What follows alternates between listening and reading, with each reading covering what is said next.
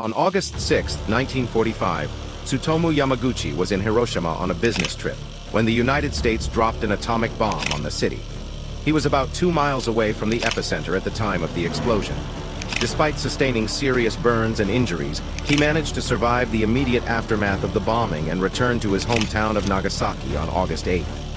Unbelievably, just 3 days later, on August 9, 1945, Nagasaki was also subjected to an atomic bomb attack. Again, Yamaguchi found himself in the vicinity of the explosion, about 3 miles away from the epicenter. Although he was injured once more, he miraculously survived the second atomic blast. Yamaguchi's resilience and survival through both atomic bombings earned him the title of Hibakusha, which refers to the survivors of the atomic bombings in Japan.